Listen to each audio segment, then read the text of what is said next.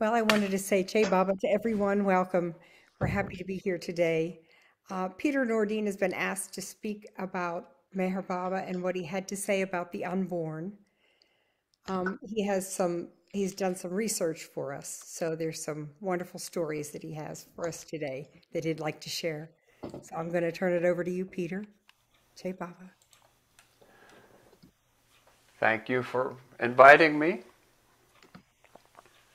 Since the issue of abortion has become prominent in the news recently, people have been asking, did Meher Baba say anything about abortion? As far as I know, Baba didn't make any blanket statements about abortion. Not, however, because he was unconcerned. He knows that abortion is just the last in a series of actions prompted by one's sanskaras and reactions to one's fate. Condemning an act is simplistic, but it's not always indicative of the actor's motive and purpose. And the law of karma is driven by motive. Regarding abortion as a social and cultural issue, there are deficiencies and inaccuracies on both sides of the argument. From the religious perspective, condemnation of abortion as a mortal sin is based upon the belief that we are our bodies and that we have only one chance to live. Meher Baba has explained at length the process of reincarnation and the workings of the law of karma through the function of sanskaras. We are not our bodies. The body is a biomechanical vehicle that allows the spirit to experience and spend a nexus of sanskaras during a lifetime. One sure detail about being born is that death will eventually come. Yet, amazingly, we cling to all things related to the body. Baba has revealed one important point about the soul entering the fetus. We've all heard it. He explained that generally, the soul enters the womb during the 6th or 7th month of pregnancy, though we have seen examples of the soul entering the body just days before birth. This does not mean, however, that anyone is free to terminate a pregnancy without risk of karmic obligation. It all depends upon the motive. The perspective from the other side of the argument is, this is my body and I can do what I want. Nobody will tell me what I should do. Yes, that is true, but it reminds me of a remark Erich once made. It was in response to the New Age attitude, you can have whatever you want, you can be whatever you want. And Erich said, yes, you can have whatever you want, provided you are willing to pay the price. And don't forget that the law of karma is always there. But rather than condemn anyone caught in a series of events due to a lack of judgment, Baba focused on the root of all problems, self-interest expressed through lust, greed, and anger. Instead of dismissing actions as simply good or bad, he explained that our behavior results in more binding or less binding for ourselves.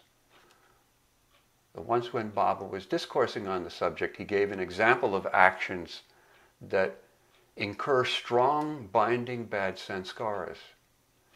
He used the term, like murder and illicit sex. Though Baba's moral code is strict by typical Western standards, he was always merciful and forgiving to any sinner that sincerely repented. Baba explained that there's no such thing as eternal damnation, which is, if you dig deeply, it will be a point of conflict for Western religion. No such thing as eternal damnation. How can there be when everyone and everything is really God? That does not mean, however, that there is no experience of hell. Hell is a state, not a place, experienced after a lifetime in which one was preoccupied with self-indulgent action. Hell is also only temporary, though it may not seem that way when one is caught in an excruciating state of it. Baba once commented, "All souls must suffer because all souls must be redeemed." The ancient, infinite, eternal one is responsible for bringing each and every one gradually to redemption. Though it is not so easy for God, but that is his game. Now, this is a story that Erich told sometimes in the 70s. It will give you an idea of how Baba's perspective is much deeper than the cycle of life and death. It begins in the 1940s, before the New Life. You'll remember that it was a habit of people, Baba lovers, to contact Baba about issues that were personal and important, like informing the closest family member. There was a young couple. They had a son, young, 3 or 4 years old. And the child had developed some health issue with his belly, and it was determined that he had a bad appendix. Baba happened to be in the area at the time, and the wife, who was a Baba lover, came to Baba and informed him, "Our child is ill, and the doctors have said he's got to have an operation. If he gets appendicitis, he'll die." Baba looked concerned. He looked away for a few seconds and said to this woman,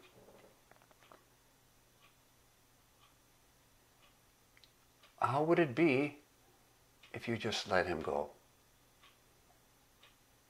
"What? Baba? You, Baba said, "Would you be okay with that, to just let him go?" "No, Baba, he's just a child. He's an innocent child. How can we do such a thing?" Baba said, "Oh, okay. Go ahead with the operation." So they did go ahead with the operation. The child survived, grew up. Meantime, people who were not in favor of Meher Baba, it was just another thing. You see this man, he will say any outrageous thing. How perverse is that? Is he doing this just to get attention? To say such a thing? Years went on. The wife remained devoted to Baba. The young child grew up to be an older teenager. And then one day, when Baba was in the same area, a young girl came to him. She was very nervous. She wanted a private and personal interview. She told Baba, "I'm pregnant. You know, I'm not married. I'm pregnant. This is such a scandal." In India, which has much traditionally a higher moral code than the West, and the West is, okay, well, I'm pregnant. But in India, it's a very shameful thing. Especially with Baba's high moral code. She was from a family of Baba lovers. And of course, Baba questioned her, and it was determined that the boy who had had the appendicitis when he was a child has now made her pregnant. He was a promiscuous type. So to deal with the situation, give you an idea of how Baba dealt with such a situation in this delicate way, he told the girl, "We won't tell your parents. It will be too much for them. They can't understand it. To save them the pain, this is what we'll do. I'm going to send you to stay with so-and-so, the couple, for a year. We'll tell them you're going to go to school in that location, and Baba wants you to stay with them. And we'll keep this quiet." And that's the way it was resolved. The girl went through with the pregnancy. The baby was given up for adoption. In the meantime, the mother of the boy who had made her pregnant, of course, they were informed. They weren't left out of the picture. There was a concern there. And the way Erich told the story, and the woman who had been adamant about making sure that he had the appendectomy, one day was there with Bob and said, "Bob, I'm so sorry. Now I realize what you were doing. I realize you were just trying to save everyone." And the people who are very close to Baba know that he wouldn't say such a thing unless there was a real situation. He was trying to save that soul, that young boy, from his own sanskaras. So in the cycle of life and death, sanskaras for a certain lifetime could be dropped. We know this, Baba has explained this before, and that person would be free of that. But this is what he was only trying to save the person from going into a deeper spiral of indulgence and then having to pay the price further. And it's only it's Baba's responsibility to help people to the shortest way to the truth. If they don't take it, it's still okay. It's not eternal damnation. They just have to work it out in another way. That's how that story happened. Interesting thing. Now take a drink here.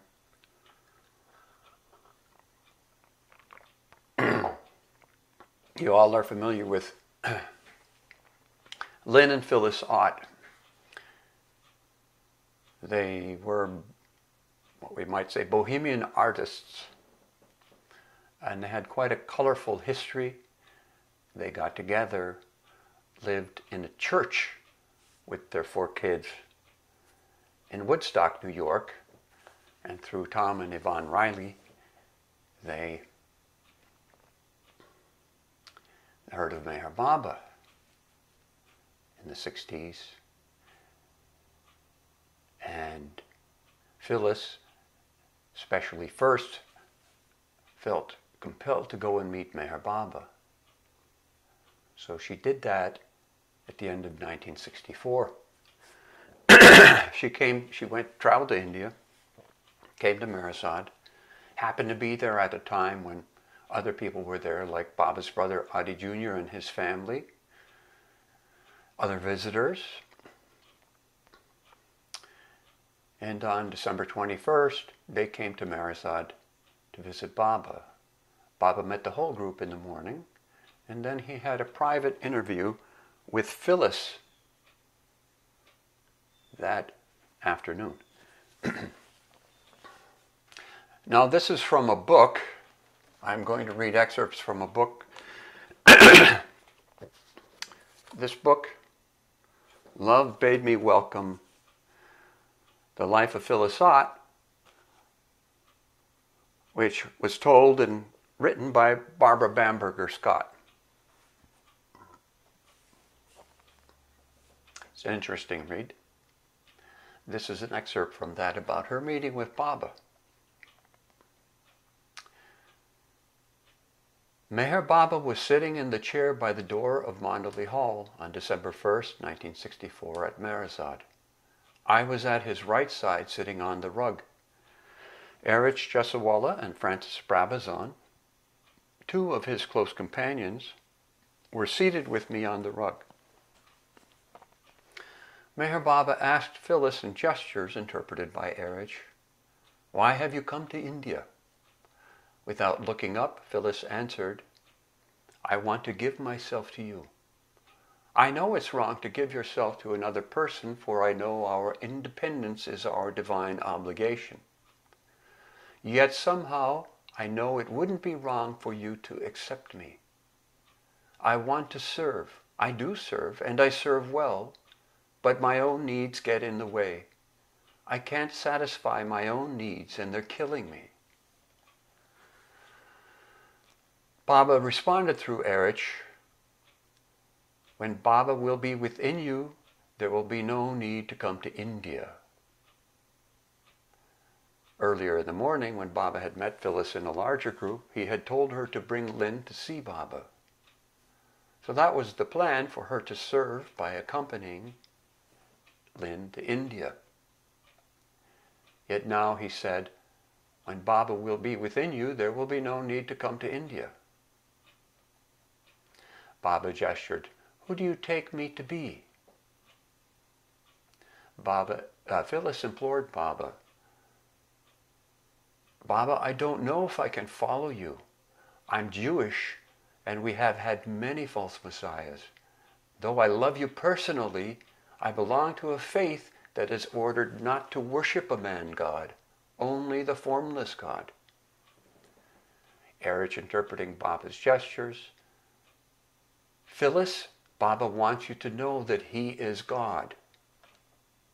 Remembering that Elijah experienced God in a still, small voice, Phyllis reverently whispered, "I always knew that God is silent," meaning that no spoken words could contain the truth in the presence of the one who is in all.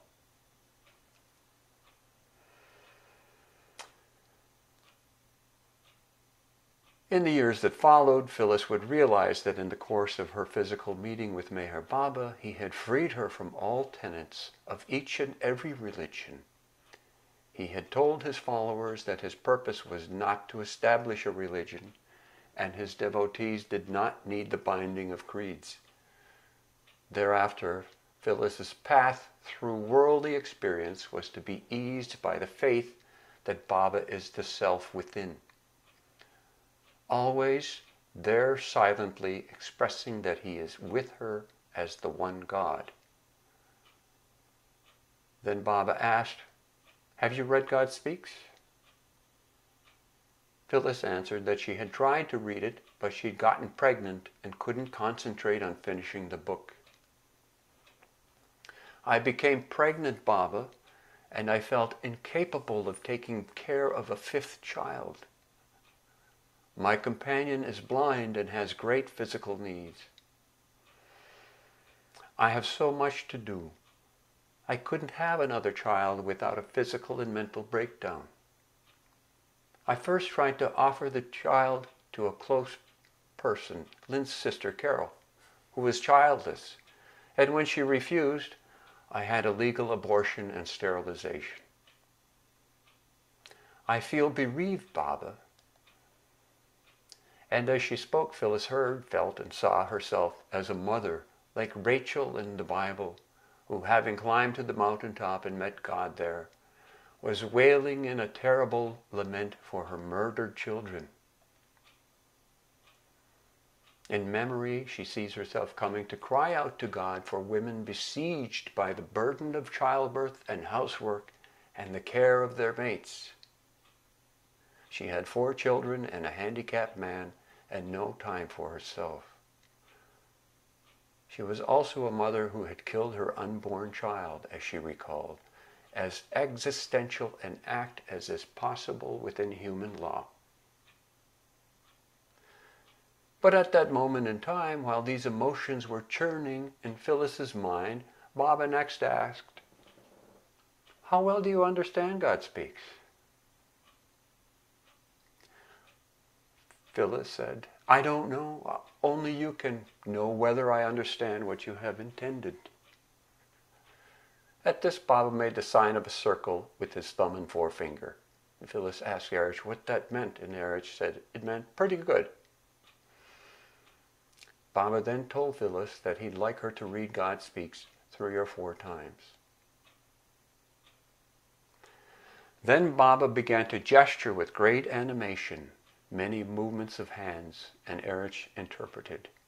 Your eyes will weep and weep and weep, and your heart will burn and burn and burn and burn and will be consumed, and you will experience the real. The impact of these words was like a lightning bolt in Phyllis's consciousness, filling her with sudden, overwhelming awe and love for Meher Baba, and recognition of his wondrous love and power. The interview was over. Phyllis could not command another second of Baba's attention. Trying to fulfill an obligation to a friend back home, speaking of him to Meher Baba, she was met with Baba's dismissive response. Do you know how many millions of people need me right now? She was sent out of Mandali Hall to meet Meher and the ladies. Afterwards, Phyllis asked Baba if she could stay with him until her flight was to depart 2 days later. He replied, no one is allowed to stay here anymore. And perhaps to cheer her up, for she was terribly disappointed not to be allowed to stay even 2 days, Baba's Mandali told her, very few people are ready to stay with Baba. Phyllis accepted that she must leave almost at once. She was having her first experiences of obedience to a master. Baba later consoled Phyllis and assured her not to grieve, explaining to her that he had given the child whom she had aborted to G.S. and Murti and his wife in Calcutta.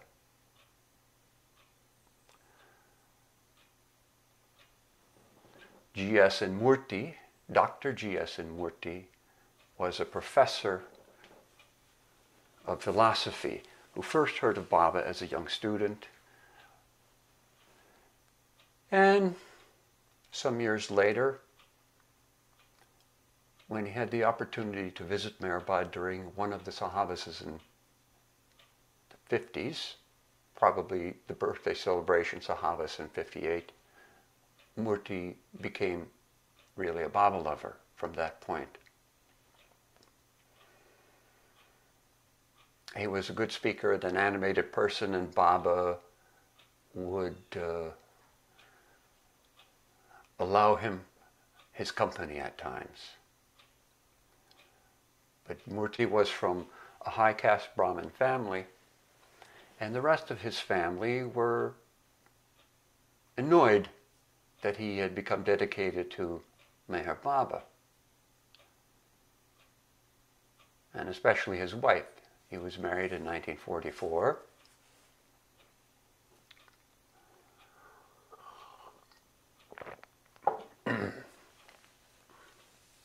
His wife wondered why he was smitten with this person. So he knew that if his wife could just have Baba's darshan, she would change. So at one point they made a trip to Ahmednagar, met Baba, not at Marazad, but in Ahmednagar. And Baba was leaving in the car, but he stopped the car and called Murti and said, why have you come? You said you didn't want my darshan right now? Why have you come? He said, I didn't, but he said, my wife, I want my wife to have your darshan. You want your wife to have my darshan. Called her. So he called her. And Baba had her sit in the car next to him, and he took her to Marazad for 3 days and left Murti there in Ahmednagar with Adi. When Murti was called to Marisad, after that period, his wife came, and Murti had been concerned how was she going to be treated, and how was she, and how did she do, and Baba made her say out, how are you? Very fine, everything is beautiful, thank you.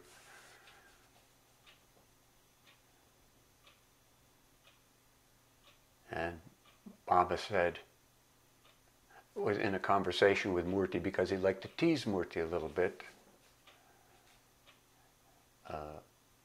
Murti was concerned that she should come to love Baba. Baba said, do you love me? Yes, Baba. Do you love me more than him? She looked at Murti and he said, speak out honestly what you feel. Yes, Baba, I love you more than my husband. And Baba said, see, Murti, you are put aside now.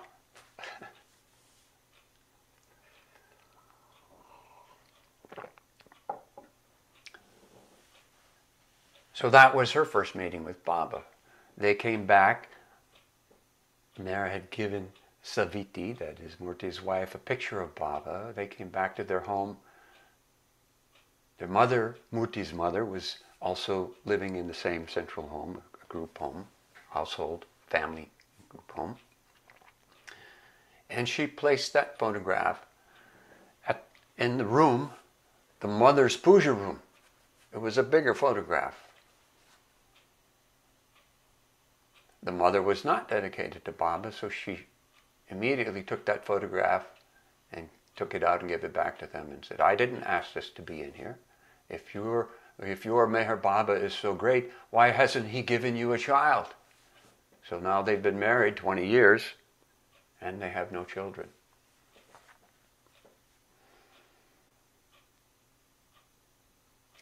So this went on, and Murti said, next time I see Baba, we'll see what happens. This is an aggravating issue from the family. None of his other family members were devoted to Baba. So the next time they did come to Baba, they were there at Mandali Hall. Baba asked Saviti, how are you? Baba, I'm fine, thank you.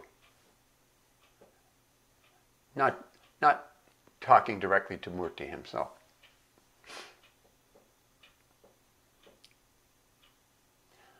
Baba said, you know, I'm in a very good mood. I want to give you a child. Would you take a child?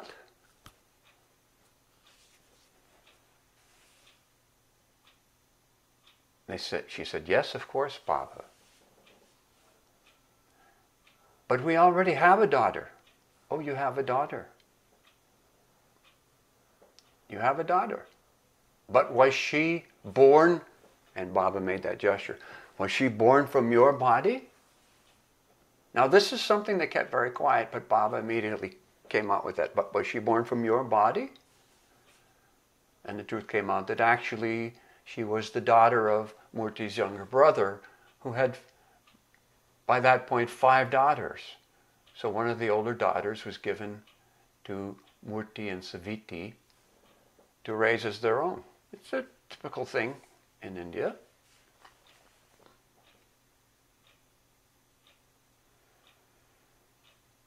Because Baba said this also. So in his light mood, Baba said, I'm in the mood to give you a child. He says, Erich, and Baba looked aside, where's that stork register of mine? Stork register? Erich said, I don't know anything about it, Baba. Baba said, I want to know what's next. Is it a girl or a boy? Where's that stork register? And Erich said, Baba said, yeah, I know what it is. And Baba said, I'm going to give you a girl. And Baba's sister Mani was there, and she explained, but Baba, they already have a girl. How about giving them a boy? Baba said, I'm giving you a girl. Now, the interesting thing is that she had been through surgery even. They had done everything they could to uh,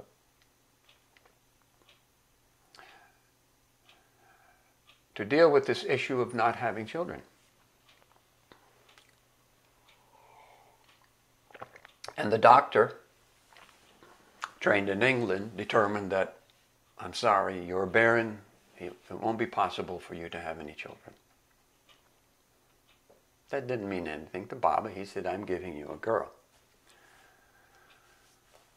So they went back, and the girl was born in April 1965.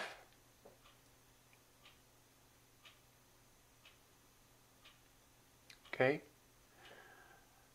So Murti said to his mother, what do you think of Meher Baba now? After all these years, his mother would say, you've had no children all these years? And so Murti would say, no. Yes, all these years, what do you think of Meher Baba now? He gave us a child. He said, his mother begrudgingly said, yes, he must be kind of God. But if he's not complete God, if he was complete God, he would have given you a son. Because, of course, in India also, having a son is the important thing. Nowadays, the vast majority of abortions performed in India are due to the fact that the mother, the expectant mother, has an ultrasound which determines that the fetus is a female. So there's also a tradition that for a daughter, a dowry must be paid. It's a very expensive proposal. So mostly, this is another example of abortion for the wrong reason. The females are mostly aborted when there is abortion. Getting back to the story. So she had made that remark. So now, let's get back to Lynn and Phyllis Ott. They came to India again. Now, they were not wealthy people. They had given a mortgage on the church they lived in to get money to build Phyllis a studio, but they used that money to go to India again. So Lynn and Phyllis came to India in October 1965, and they met.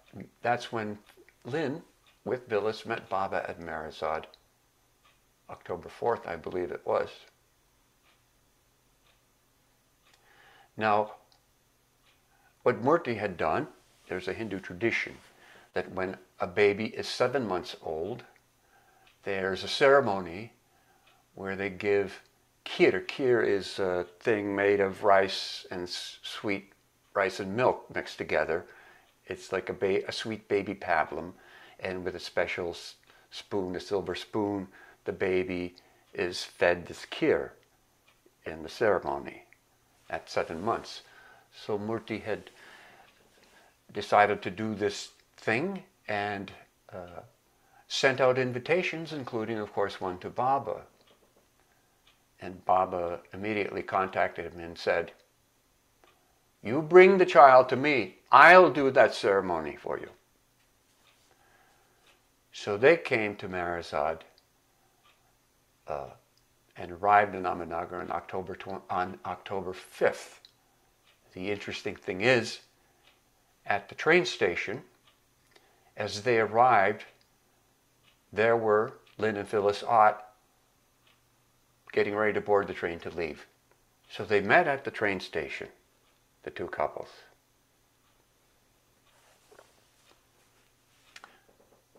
This is now the baby that Baba had told Phyllis was the soul, the spirit soul that she had aborted and he had given to the Murtis. So they met there in the train station, at the train station in Ahmednagar on October 5th. So Murti came with his wife to Marazad. Baba had Adi make a special silver spoon for the ceremony. That was all done. There's a nice bit of footage of that. We have used that bit of footage in our video, You Alone Exist, with the baby playing on Baba's lap. You see it there. Baba had named the baby himself. When the baby was born, he immediately cabled, "You named the baby Mera." So now they came to Marazad, and it's a happy scene. Baba does the ceremony, and he gestures to them the way he would gesture. "Are you happy?" "Yes, Baba, very happy." And the women were there, so many of the women were there. "Are you happy?" "Everybody's happy." "You all are happy, but I'm not happy." "What?" And Murti said, What is it, Baba? What can I do to make you happy?" He said, "Now I want a boy." I think back on the story and I think, Mani wanted a boy, but I think Mera is the one who got involved. It's just typical, all the signs of Mera being involved, that Baba would say, "Give them a boy." That's my conjecture.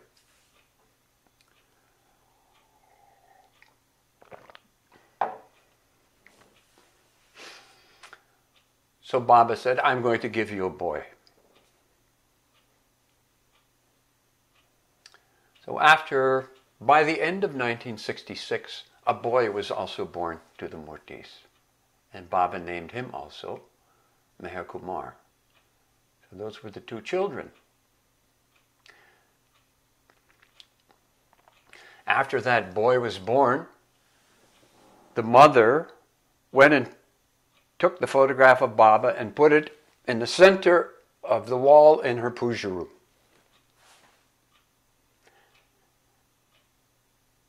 And the whole family then became dedicated to Baba, but there's another part of the story. It's very interesting.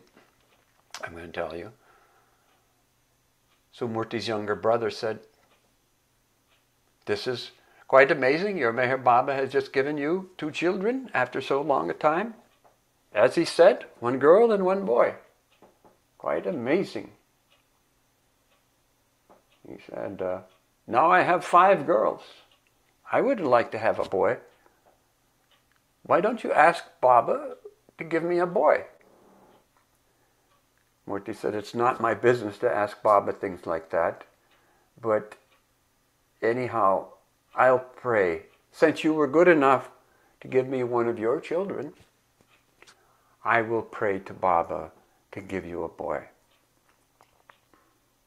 So the next year, a boy was born to his brother and his brother's wife. And then 2 years later, another boy. And 2 years later, another boy. And it went on like that. In the meantime, Baba drops his body, but he's still having boys. Now he ends up first with the 5 girls, and now he had 5 boys. And at one point, he lived in a different city. He went to GSN Murti, his brother, and said, "We've got to go to Baba. This is enough now." "What? What's happening?" He said, "I've got too many children. That's enough. I've got 5 boys.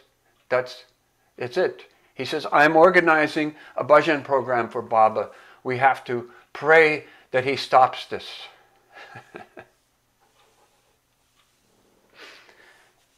And in all this experience, it was not just that, but it was Baba's nature, his personality.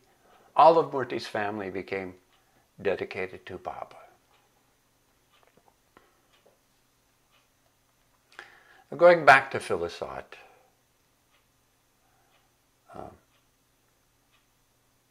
this is also what's written in the book. To Philisot, in retrospect, the salience of the conversation she had with Meher Baba regarding her abortion was twofold.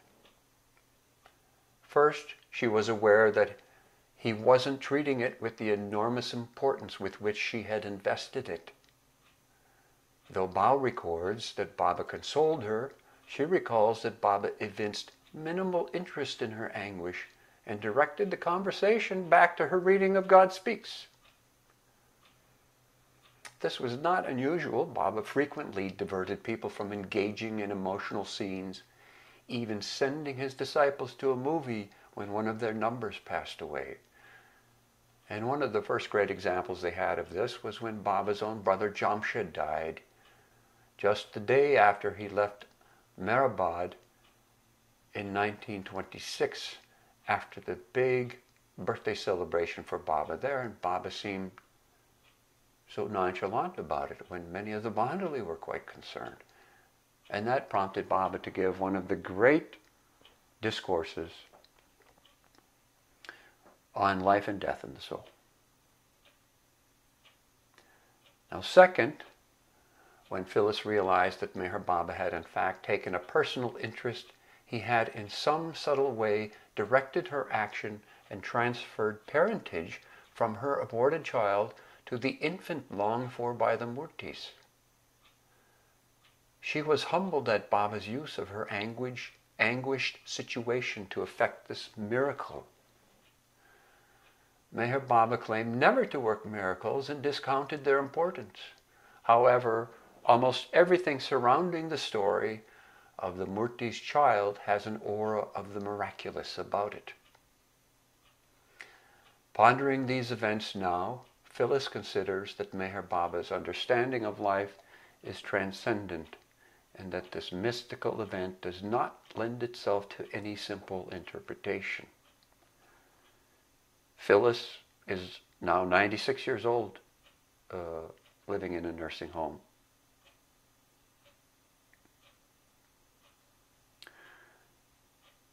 The fact is, Baba did this often when he wanted to. And yes, it wasn't a miracle because, in fact, there are no miracles for God. It depends on the interpretation of the word, the connotation of the word miracle. But remember, he is the head of all levels of the supervening order of the universe. So it's simply an assignment. It's not really miraculous. Souls will be born. They have to be born in this question of assignment. It's just another way of showing us Baba's all-knowing nature. Dar and Amrit are coming next month. You might remember Amrit's story when Baba called her to be engaged and married to his nephew Dara. She was called to stay at Marazad for some time. And their engagement was one day and the wedding was the next day. It was also the same period of celebration of Mara's birthday, and it also happened to be the 24th of December, Dara's birthday. So all that was happening there. And on one day, I believe it was the wedding day, Baba told them, "You're going to go to England. You stay there until your son is born. And you will name him Meherwan." And he spelled out, not Meherwan, but Meherwan. Baba typically named boys Meherwan instead of Merwan, but sometimes he did name them Merwan, like him. The next day, Amrit says, Baba told her, "I've changed my mind. I'm not going to give you one son, I'm going to give you 2 sons. And he made the gesture, "I have a lot of souls in the waiting room and they need to be born." So he said, "I'm going to give you 2 sons. Don't come back from England to India until you have 2 sons. Mara will decide the name of the second son." So Mara chose Jamshed. The second brother, Baba's elder brother, his name was Jamshed, in the same family. So Meherwan and Jamshed are the two boys, and we know them. Meherwan is here with his wife Molly in Asheville.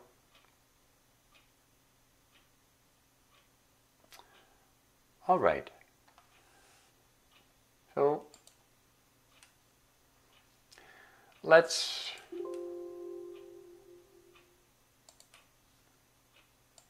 go to questions and answers.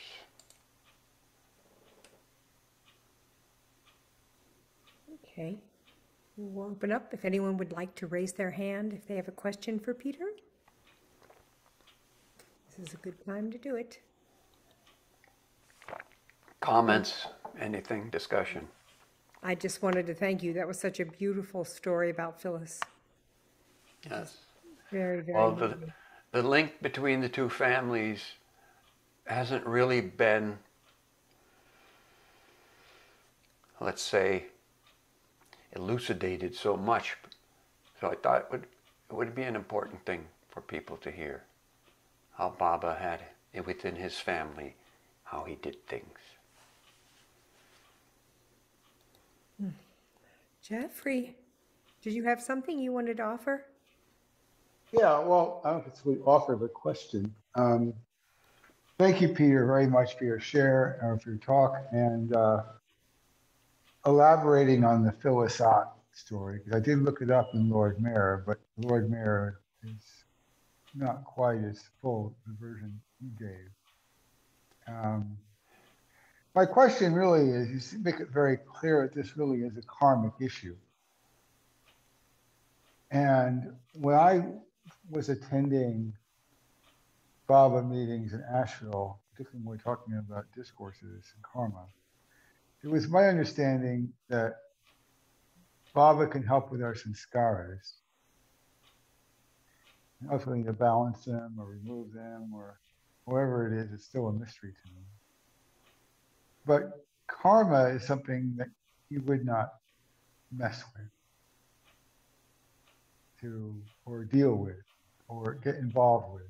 I'm having trouble finding the right words for it. Mm-hmm.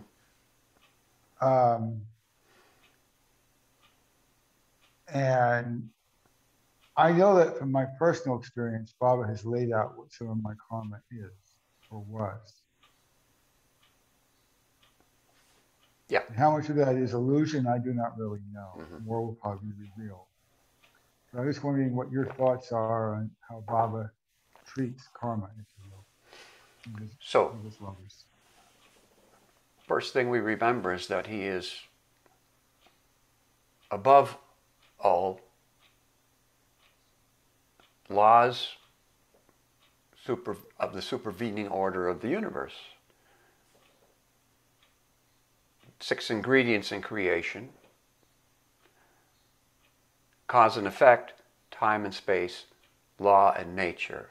And Baba said the 2 most important ingredients are law and nature. He said the highest law is the law of karma. The ramifications of the law of karma are order,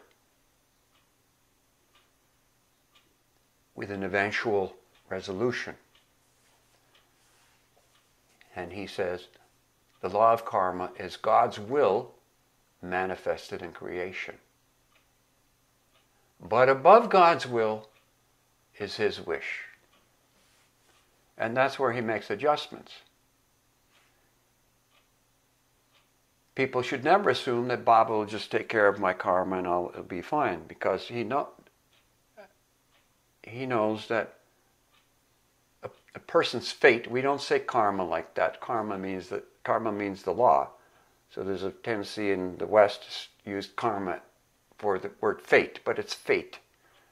The fate of a person's karma is there because of past actions, and it is best for that person to go through that experience of balancing. Now, if the person's destiny is liberation, then the person's fate has less importance.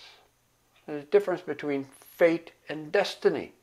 The destiny of the soul is what the end game is going to be. And Baba, by the way, says all of this is there latent from the point of creation in each one. It's mind-boggling, but that's the infinitude of infinite consciousness. So if a person is going to be liberated, it's not necessary that they endlessly go on suffering in creation, because their destination is infinite bliss. But if a person has to be a perfect master, they will have to suffer the effects. They will have to suffer more and more, which gives them a higher final destiny. Why? Because it has to do with their connection to creation, ultimately. Because the last lifetime of any soul is the whole purpose. In the meantime, as Baba says, the purpose, if there is not the end, is never fulfilled. And there's that sense of frustrated disappointment. In a way, it might be a little bit, it might be great. Baba used that word to describe the hell state, disappointment. Disappointment. But the intensity of that depends upon the person's sanskaras. So Baba can do anything he wants with karma. He doesn't interfere with the law because there's no... The best explanation he's given for that, I see directly, is from the message Highest of the High, which, by the way, we're just doing a video of. And hopefully we'll have it done soon. We're waiting for a few more images. And it'll be out soon. But in the Highest of the High, he spells that out beautifully.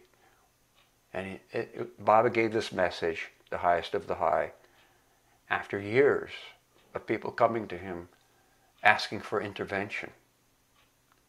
Or, as he would say, a wish list. We have in the early diaries, and Baba would say to the Mandali, can you believe it? This person came. They actually left a wish list of the things they wanted him to do for them. So Baba would put up with this for years and years, and one of the things with the new life, as you recall, is Baba says, stop asking me for things like this. That's it now. You're responsible before God. But it still was going on, and in Dehradun in 1953 in September, that incident compelled Baba to spontaneously dictate that message, the Highest of the High. It's a great message. The Mandali really liked it because Baba really just, the Highest of the High. They felt it's about time he speaks up about this. And it's about time he speaks up in his silence about this issue. So it's a good message. Now, I don't know if that's clear, Jeffrey, regarding your question about karma and one's karma, but there's one more thing. Adi Senior, Adi Keirani used to, in his talk, sometimes use this example. Yes, everyone has their fate. They must go through things. It is the law of karma. But let us suppose you had to have an accident. If you're an ordinary person without connection, you'd have an accident, a car accident, and you would suffer, and there would be no ambulance, and this and that would happen. But if you're Meher Baba's lover, you might have an accident, but suddenly there's an ambulance appears. And suddenly you're taken, and suddenly the doctor is the specialist, and all these things. That's the example he gave, how Baba takes care of his own in little ways. You have to go through it, but there are ways that the whole thing becomes less troublesome. And I would say that most Baba lovers accept that when things happen, their consolation is, wow, it could have been so much worse. And anyway, it's all a dream. So the one true thing is, and it's especially important about having a birth, a lifetime, a birth during his advent, and having the connection to him, is that thinking of him while you go through things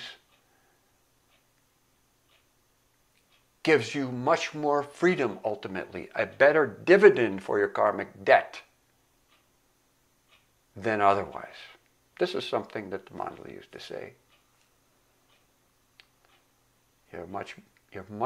Your suffering is worth so much more because you're aware of him. The other thing is that when you come in contact with any master, but specifically the avatar, that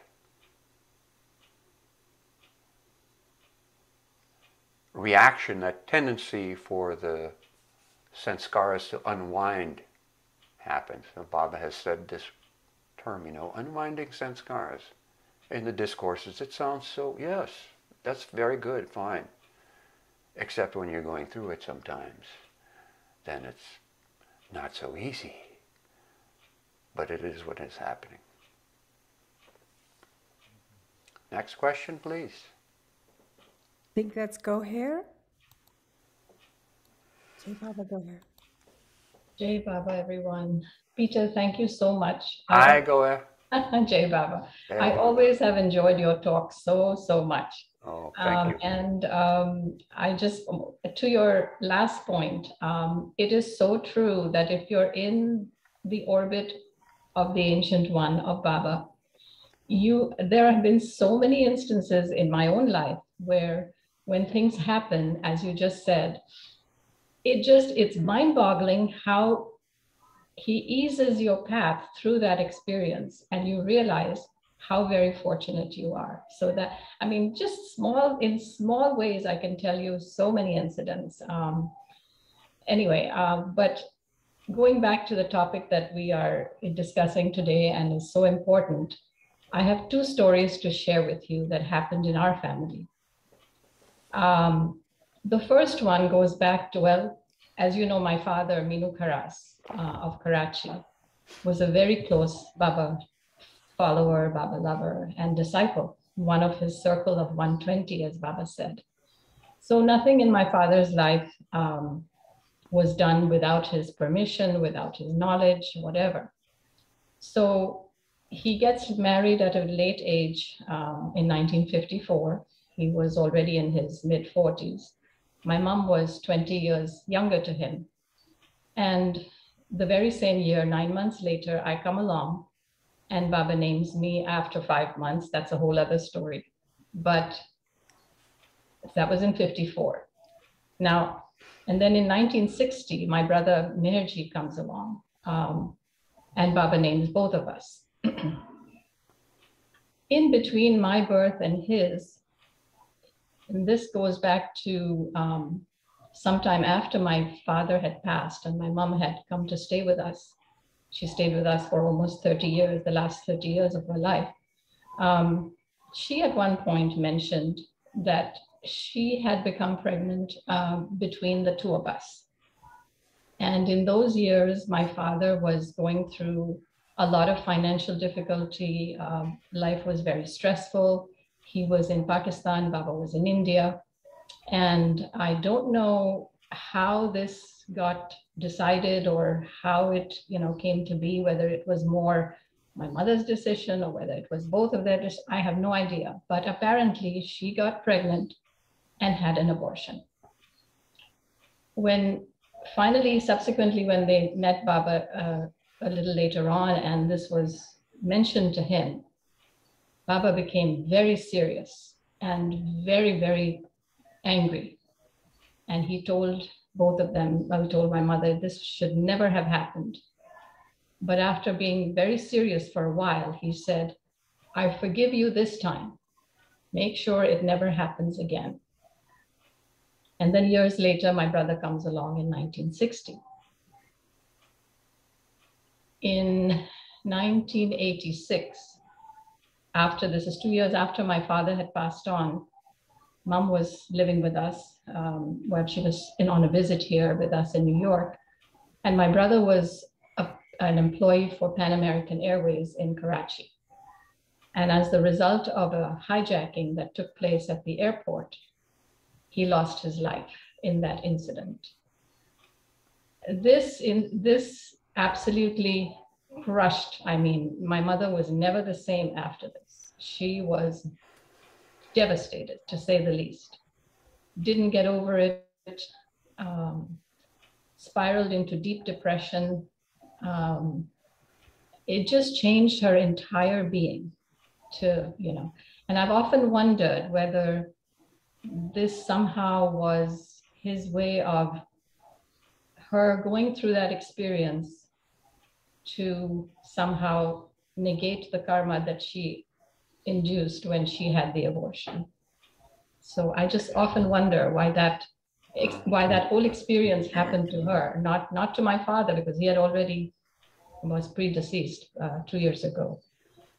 And the second story is my own story.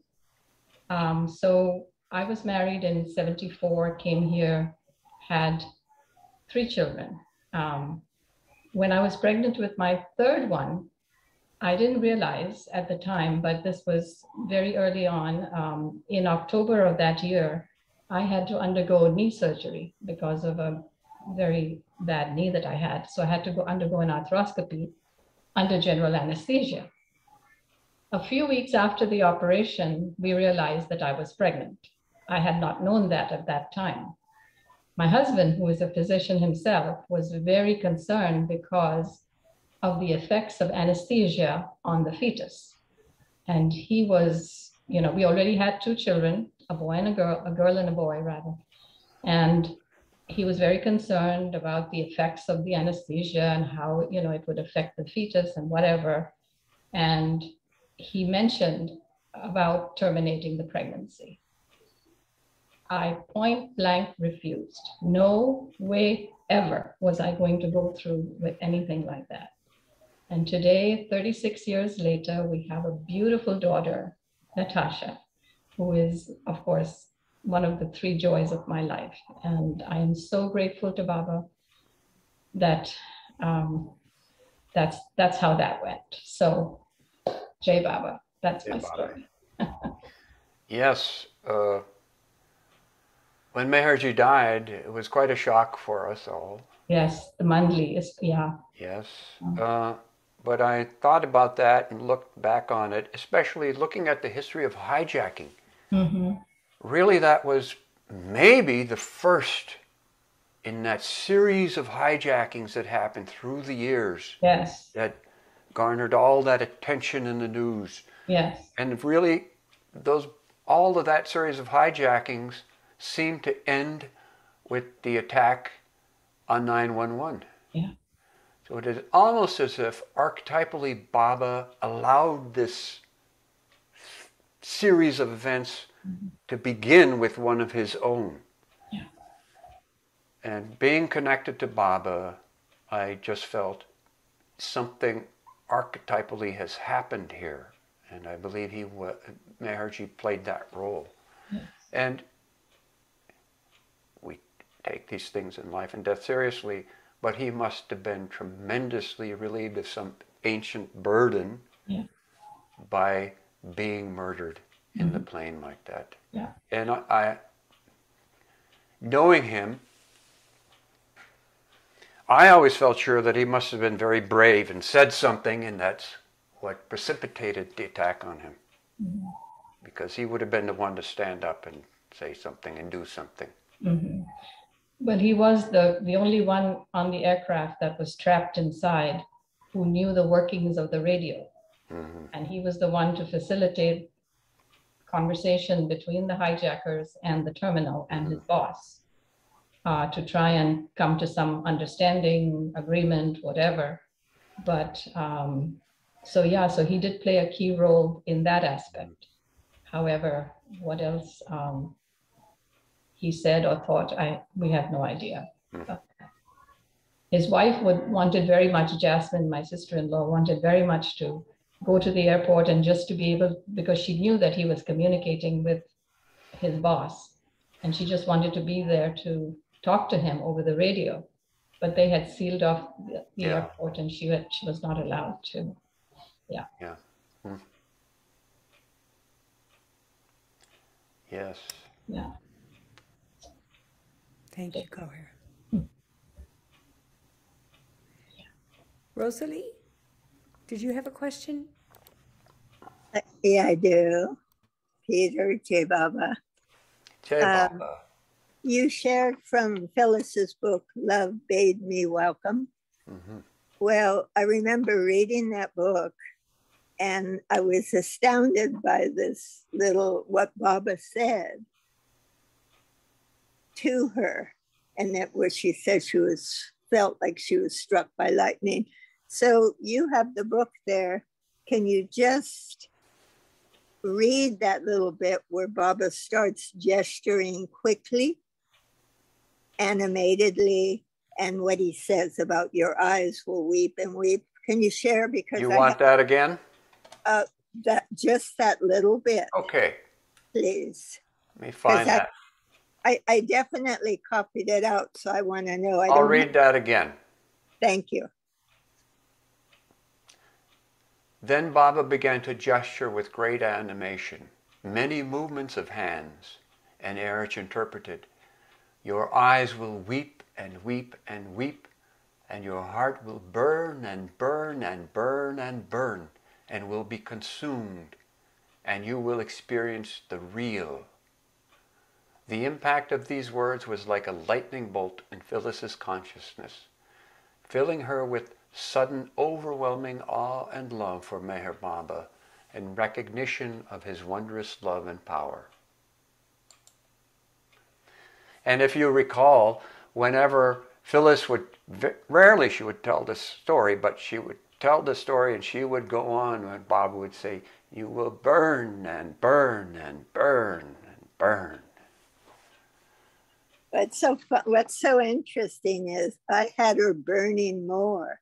I thought I copied it out of the book, but I had her burning 5 times, even 4 times. Maybe it was 5 times. Well, that's what I want to know, if you, because I'm sure she'd remember in the book. You showed the book. It's page 71. Yeah. I'm just very curious about it. Whether it could be 5 times, but point is, whether it was, I assume that a person who has one interview with Baba or 2 will remember certain things, but of course these things are recollected afterwards and written. Yeah, but what is the book? You have the book. What does the book say? Here it says, quote. Yeah. Here's the quote. Let me show Rosalie. Yeah. Rosalie, here we got it. Okay, Yeah. page 71. Okay, Yeah. sir. Yes, your eyes will weep and weep and weep, and your heart will burn and burn and burn and burn and burn, and will be consumed. Yeah. 5 times. Mm-hmm. Burn and burn and burn and burn and burn. People get the general idea. I know it, but you know. Okay, don't get them. Yeah. Thank you. Thank you.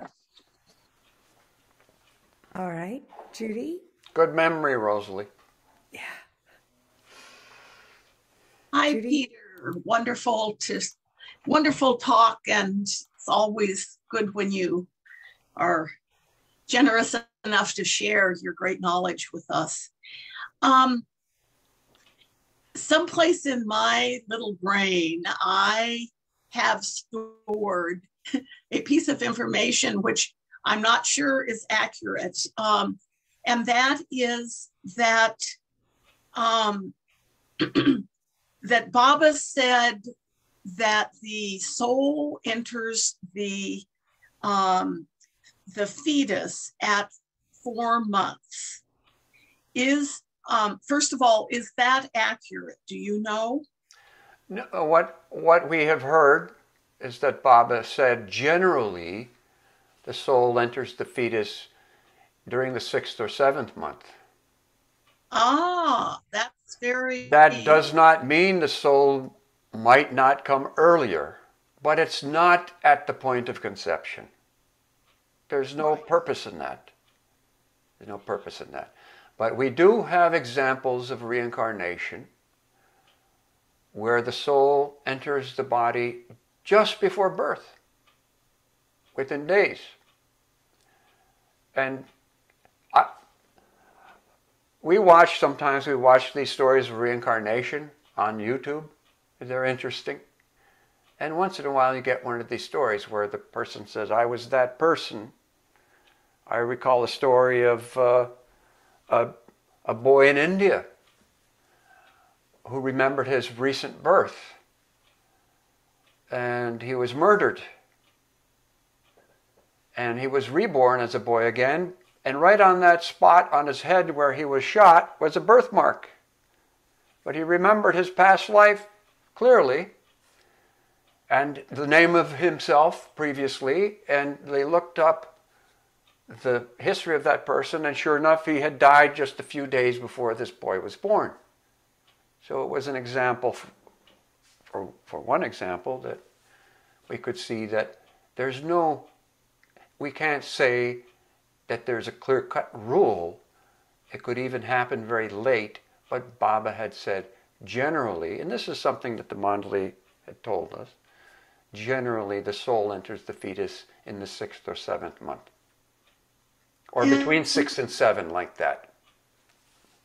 And given what else you've shared this morning, especially Phyllis's situation, can we assume that any drop soul that is aborted, especially for the first 6 months or whatever, would get a reassignment? That however, whether Baba's up there. Absolutely. Every soul has to. The whole purpose of it is to give the gift of life to the spirit so that sanskaras can be spent. It's all about that. What drives life and consciousness is the soul. It's not vice versa. The body does not give consciousness. Consciousness demands a body. The problem with the materialistic physical perspective is that that paradigm is backwards. That's the problem with science and even Western religion. It's superficial. It's not deep. That paradigm is upside down. Consciousness doesn't come from the brain. The brain is a result of consciousness demanding a physical link. The mind, consciousness in the mind demanding a physical link to the physical form. So the brain is there. People assume that the brain is consciousness because all 4 of the 5 senses are centered around the brain. The eyes, sight, hearing, smell, taste. Feeling is everywhere. But then the assumption is that brain creates consciousness. It's not that. It's a medium to allow the mind to. And can we also assume that those drop souls that are aborted needed somehow to experience the frustration. A very short life. Well, we could look at it this, maybe they were persons who aborted fetuses in past lives, and now they had the experience, because the law of karma is precise. But the point to remember is that the law of karma works upon motive, not through action. So in the case of abortion, all abortions are not the same. To say all abortions must stop is not practical. It's not compassionate. If the life of the mother is at stake, it's a practical medical issue. In that sense, people can say to the mother, maybe you'll have another try again to have a baby. If an abortion happens because somebody was promiscuous and they just don't want to have the responsibility of illicit sex, that's slow. Those sanskars for that are very binding, very binding. It is an act to escape responsibility. So there's a karmic debt there. And in Gohair's story of her mother, of Baba saying, "I'll forgive you this time, but don't do it again." Mm-hmm. Does Baba has Baba said anything more specific than that around the issue of abortion? No, it was pretty obvious. Like Baba wouldn't say, "Don't commit murder" to people. It's pretty obvious. He wouldn't say, "Don't steal things." Some people he did. Some people he would say, "Why are you still stealing things? Stop stealing." But for most people, he didn't have to say, "Don't steal things." But he would say, like, "Don't tell lies." And, he would mostly say things like, "Be honest, be simple, and be forgiving," and that kind of things that were more vague. But for things that were very definite, it was pretty obvious you don't do those things. So in the circle of Baba's family of lovers, it wasn't an issue. This is an issue for people of the world. And that's why it became. But now, the solution to this is a different story. It's easy to say, "Don't do this or do that." As I say, they're extreme. The perspectives on each side of the argument are deficient because they don't have the picture, the deeper picture. It's not such an easy issue to resolve. That's why it's been going on and on all the time. The problem is that each individual has different circumstances that compel them to do such a thing. So the motive is always different. Now, who's to judge that? Not a church. And they say also it's not fair for the law to do that.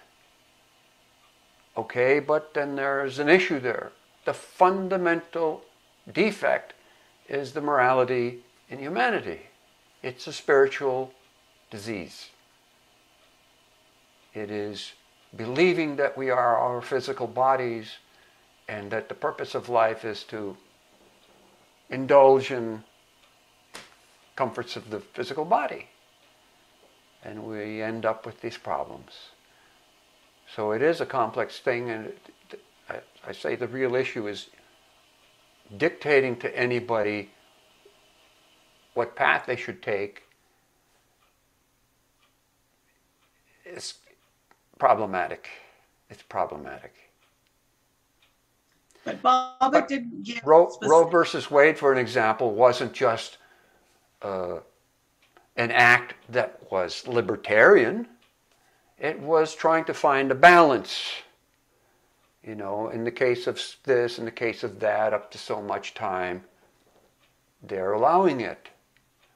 Now, they say, and that was a compromise. So practically speaking, there has to be some compromise, but there can't be with people who don't have a proper perspective. What we got from Baba was a proper perspective. So an issue like abortion is more easily resolved for people who understand his perspective. And beyond that, Baba didn't give specific guidelines. No. It was not an issue so much. And Baba wouldn't condemn any person in poverty who was at the point of, the Bhats were not wealthy. They were lucky to get to India. And as they say, even more poor than they were their good friends, the Rileys. They were struggling artists in Woodstock. And what they wanted to do was create art. But creating art was not such a financially viable thing. It wasn't a regular job. If you sold some art, good luck. It's still that way. But people who love to be artists are dedicated to it. It's just difficult to support a family that way. Thank you, Peter. Jai Baba. Jai Baba. And Robin? Hi, Peter. This is Hi, Robin. Hi. I also like to watch YouTube and some of the near-death experiences and some of the pre-death experiences. And this guy, Christian Sundberg, is on a lot of different interviews, and he remembers before he was born. And at one point, he aborted the fetus he was in because he couldn't stand how veiled he was becoming. And he really describes that extremely well. And then he still, though, wants to, have the experience that he's going to gain from having a body. And so he comes into another fetus, and he almost does it again because it's so excruciating to be made so much less aware of everything. And but he does continue with that life. But the way he describes it, I think is just so interesting and really gives a great perspective on the whole process. Yes. And now that you mentioned that coming into a body, Baba said that is why most people can't remember their past, because the shock of adjusting to the new little body and getting into that brain is it rattles the mind enough so that past memory becomes vague, maybe in glimpses through the subconscious in the form of dreams, but usually not openly remembered. Thank you, Peter. And Rosalie has one other thing. Okay, Baba. I remember this moment in time when the gathering on the porch with Mara had just broken up. And I would always linger off the porch, but till we had Alaba was ringing the bell, board the bus, get your things. And this one time Mara was still on the porch, and there was a very tall man talking to her. He actually was asking her to pray for him. And their heights were so extreme because Mara was not very tall. And then I heard Mara say, yes, I will pray for you, but first you have to pray yourself. And I just think that's worth hearing. And I took note of it. I thought, wow, okay, you must pray for yourself. Yeah, that's just what I wanted to share. Because, Baba would give Mara, she had the inside acceptance. Yeah. Anyway, thank you, Peter, for your sharing. You're welcome. Ruth? Yes. A couple people had written questions. Can you read? Yes, I saw that. Elizabeth asked, what about childless, for example, married couples without children or single women? Mm-hmm. Did Baba have anything to say about being childless? No, he said things specifically to people. Depends who they were. There were childless couples. It was not uncommon in the world of Baba's lovers. Debbie and I don't have any children. Mara kind of got involved in our engagement and asked Debbie about children. And this is very rare for Mara. And she kind of looked away and said, no children. It's better, something like you're too old now. Better not to have children. But the point is, children for us would have been a distraction because our lives are focused on work for Baba. So, I'm not concerned about that. I have a different look at things. I'm not yearning for children and all. I grew up in a family of 11, and I love children, other people's, like I love other people's pets, but we are free of responsibility in that sense. So yeah, there were some. There's another. I'll tell you another little thing that Erich used to say 70s, from time to time I mentioned that Erich would tell stories in the early years that he stopped telling. And you could just hear that so-and-so wrote to Arnavaz, and then Monty got a hold of the information, and they had some misunderstanding about some story that Erich told, and that was the end of the story. So there were kind of things like this that would happen sometimes. And one of those stories Erich told in the 70s was, he said, once we were here and a young couple came after their marriage for Baba's blessing, and Baba made the comment, Baba very forthright and direct with some people. He said, how often are you going to have sex? Are you going to have sex? They were shy, just married. I guess so, Baba. How much? I don't know. Baba said, you can have sex once. If you want to have sex more than once, he said, keep a shovel by your bedside because you'll have to dig your own graves. This is what he told that couple. Doesn't mean that it applies to everybody. And you could see that the misunderstanding of some people, especially repressive people, would take that and run with it, trying to be ideal or something. Baba said that to that couple. He did say that. But it's one of those stories that must be qualified in context. So it happens. Of course, he told other people to remain abstinent, never marry, and it's not for you.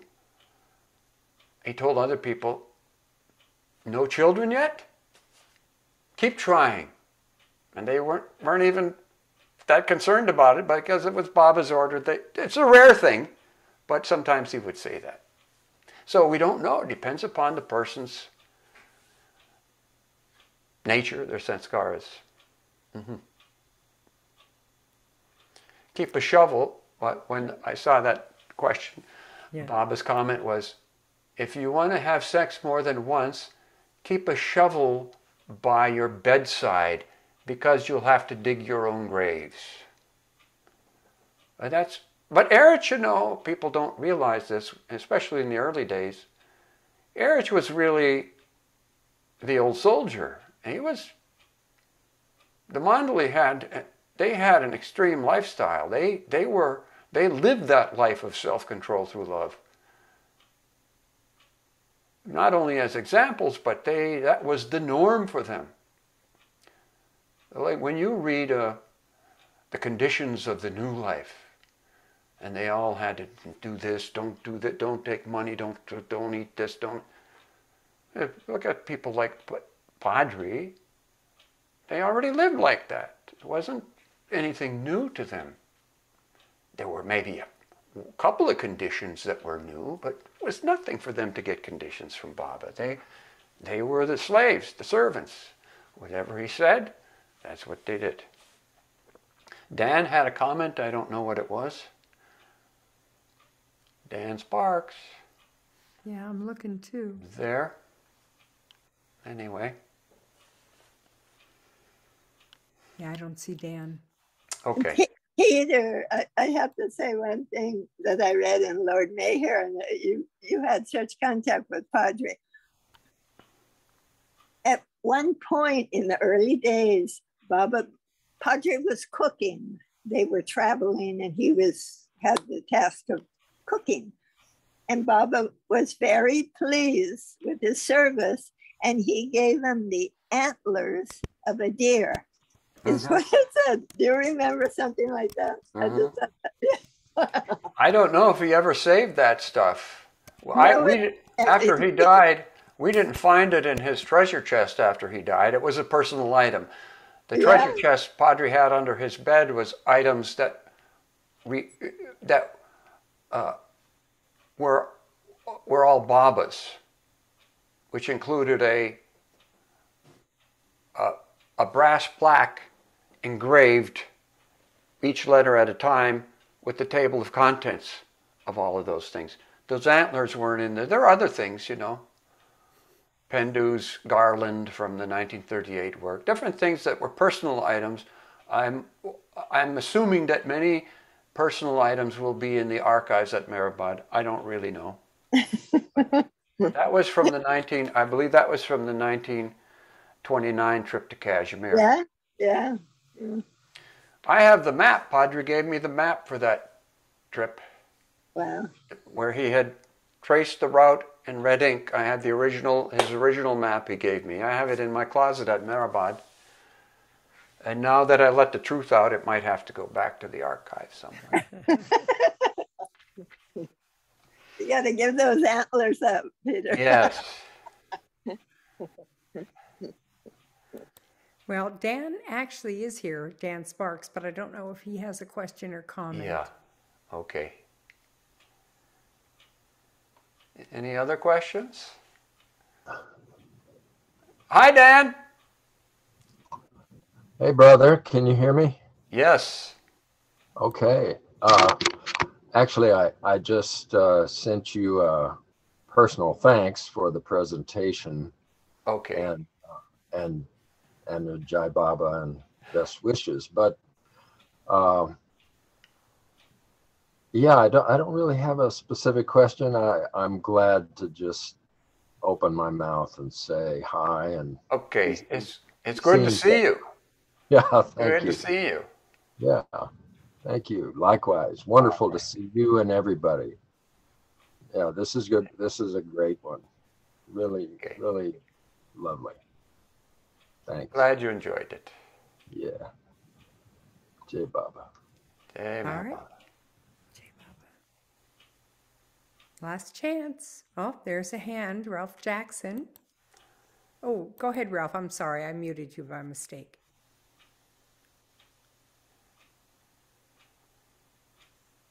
This is for Peter and whomsoever wants to respond. But hi, old friend.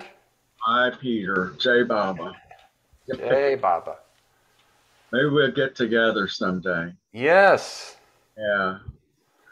Hey, about abortion, about not that Baba would be obliged to say a whole lot, but apparently he, through the experience of some of Baba's lovers like Phyllis and Goher's mom having abortions. Did I get that right? Correct. Yeah. You know, we can sort of just formulate that or do the math and say that's pretty much how, according to Baba's reactions. Well, in one case, I don't get the idea that he reprimanded Phyllis or anything, but arrangements that Baba was aware and had personally been involved, you know, through the spirit world of taking care of that child. And then in Goher's instance, you know, he obviously was not happy, but I don't know if we can take that so broadly as to say there's so many factors involved with the possibilities or potential to say it might be better to have an abortion. I mean, where like the mother's life, is it definitely at risk or absolutely going to be forfeit? So a lot of things you hear a lot, but on the matter of abortion and when life of the fetus, somehow, and when I thought about it, I had to say, have I ever read? But throughout my life with Baba, you know, since 1967, 68, I never heard anything about 7 months. It was I always had the impression or thought I'd heard and presumed that I had even read, but now I don't read, haven't been able, had the time to do that much reading. But in the past year or two, I've been hearing Baba said the soul, conscious, the child, that spirit doesn't enter the fetus until 7 months. But I always heard or presumed it was at the moment of conception that identity was, that the bond was made at the moment of conception. Yes, so and I don't know, and it's possible Baba said both, because there are definitely places you read where, not to say Baba contradicts himself, but that two things can be true when you think about it enough, consider it deeply. Okay, there are two different issues here. One is the assignment of the body, and one is when the soul enters that body. They're two different issues. So the assignment of the body is even made, as we know in Baba's case, before the pregnancy. Yeah. Like what he said to Amrit, you'll have 2 sons and don't come back to India until they're born in England. Yeah, yeah. But then there is the entering of the spirit into the entity into the womb. And I can say only one place for sure we can say that this is documented is in the book Larry and Rita Karish had written on Harry Kenmore. And it's a recording of a transcription of Harry's, where Harry asked Erich about this, and Erich made the comment 6 to 7 months. So it's documented through Erich, through a transcription of a recording with Erich, that is the case. So we take that as and we know that's the general fact. Yeah. This is what Baba had said. One thing about this is that every comment Baba made is not recorded or published per se. We are still in the age where certain people heard certain things from people close to Baba. And the difference in that kind of it, we don't call that hearsay. It has to be confirmed in as best a way as possible to be considered a fact. But I would never say that this was written in such and such a book, so it's true, or not. Yeah. But of course, books written by Baba with his signature, we take that as fact. We take that as fact. Lord Meher is a mine of facts and information, and yet sometimes there are little things that are inaccurate in there, and I've seen Bao do this himself. Some people have complained that Bao was arbitrarily writing. Baba ordered Bao to write his biography.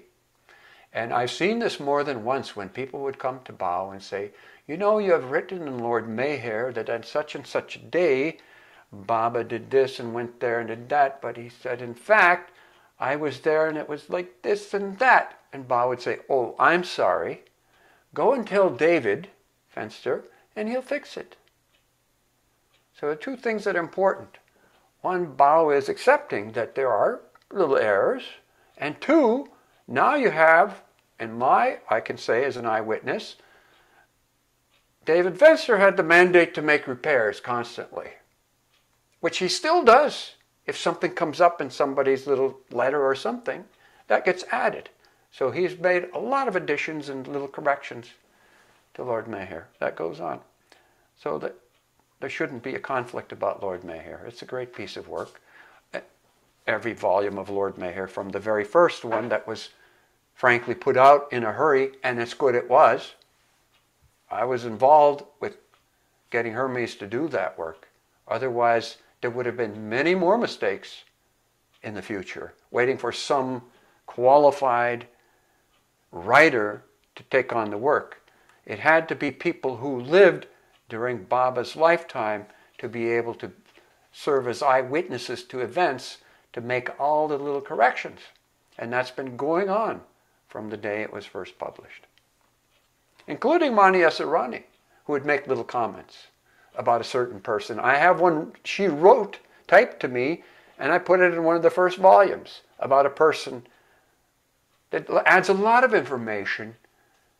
And Goher may remember this person or not. I don't think Goher remembers her.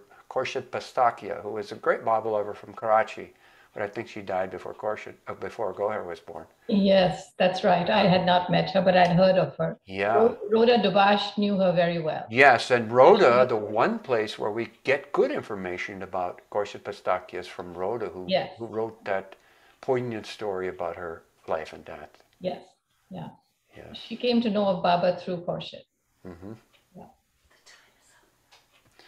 Okay, are there any other questions? Yes, Greg Dunn has a comment or question for you. Okay.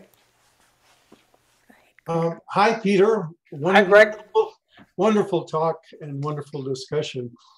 I just wanted to mention there is a reference to this business in the discourse Death and Immortality in part 2 of Listen Humanity. Mm-hmm. And I'll read it to you because there's just 3 sentences. Mm-hmm. It doesn't resolve the question entirely, but it kind of at least half does, like in terms of the question as Ralph posted a minute ago. So here's what it says. It says, if the good and evil sanskaras of the individual are almost balanced at the time of death, he may take on a new physical body almost immediately. He may even enter a new incarnation as early as the 4th day after death. In such urgent cases of rebirth, the individual can enliven a ready fetus anytime between the 6th and 7th month of embryological development. That's most clear. That's it. That's definitive. Awesome. So both issues are stated there. And where was that from again? It's in Listen Humanity, part 2, in the discourse Death and Immortality. And of course, that group of discourses, Baba personally handed to Don Stevens to include in the book. I think it was in 1955 that he did that at the 4 languages Sahavas. And at that time, Baba told him that he had done that sort of same painstaking process that he did with the first 8 chapters of God Speaks, namely that he vetted the thing word for word. I mean, he gave points, someone wrote it up, and then Baba went over it word for word. So Baba said that about that whole group of discourses that Don included in Listen Humanity. Right, and those discourses are a great addition to all the earlier discourses. Some of them are repeated from earlier discourses. These are discourses that Baba gave during the 55 Sahavas, the month-long Sahavas during November of 1955. And many of them are relevant to the group of Indian men who had come for that. But it's a great addition to the series of discourses. Jai Baba. And Miss Betty? Jai Baba. Hey, Baba. Thank you so much, Peter. This has just been riveting. I can't wait to go listen again. Oh, dear. Sorry. I just wanted to, since there's so many people longtime Baba lovers here, to put in a plug. We're having a meeting in 2 weeks of reminiscences and stories of the early 70s at Mehrabad Zad at this time.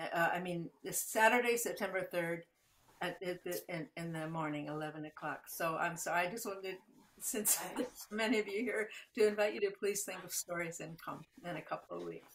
Jai Baba. Thank you. Thank you Jai so Baba. much, Peter. Thank you to Baba Zoom, because it's such a great way for all of us to be connected and remember him. So thank you.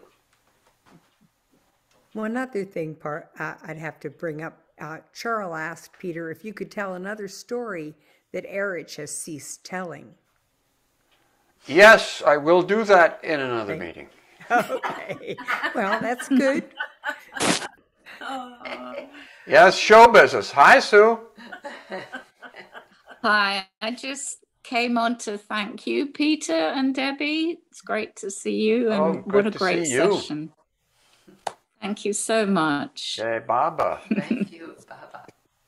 Baba. Well, this is it. Last chance. Okay. Thank you, everyone. Should we have a moment of silence together?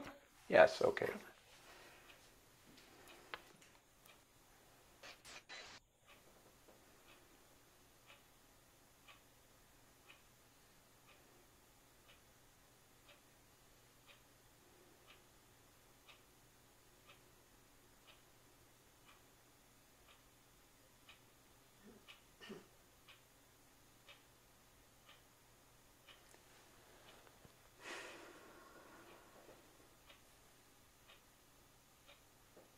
Jai Baba.